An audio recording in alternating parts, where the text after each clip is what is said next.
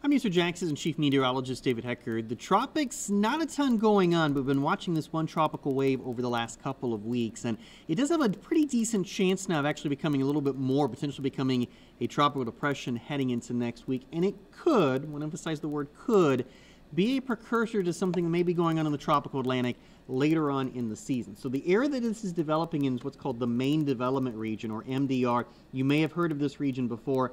The vast majority of hurricanes and major hurricanes develop in the Main Development Region. But the MDR doesn't normally get really rolling until we get into August and especially September. And what's kind of peculiar this year is we've already had two named storms, Brett and Cindy, in June in the MDR. That's the first time in recorded history we had two tropical storms in the Main Development Region in June, and here's our most recent tropical wave that we're watching that has developed here in late July. So there is a chance we could have three systems that develop in the MDR before August the 1st, and that would be very, very unusual, and it could be an indication that the entire region here is more primed for hurricane activity than typical, and that has led to the fact that we have incredibly warm waters in this zone.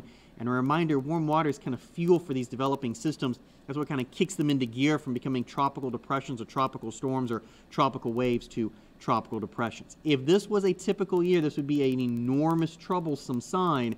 However, it's not a typical year. It's an El Nino year. In fact, we now have an El Nino in full-blown effect here off the coast of Peru and into sections of the Central Pacific. And what that does is it changes upper air weather patterns and produces more shear, especially in this Main Development Region. And what shear does is really kind of rip apart developing systems. In fact, it's not uncommon for high wind shear events to actually just completely tear apart a tropical wave or possibly even a tropical depression. So it's kind of a battle here between the very warm water temperatures in the MDR and the wind shear that's almost certainly going to continue to develop as we head into August and September. One thing that's interesting, though, is the track of this system. So here it is right here in the Main Development Region.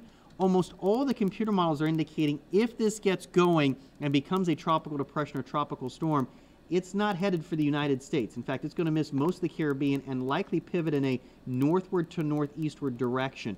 It could be a close shave potentially for Bermuda, but there are some long-term computer models that are indicating this corridor right here in the North Atlantic may see above average tropical activity.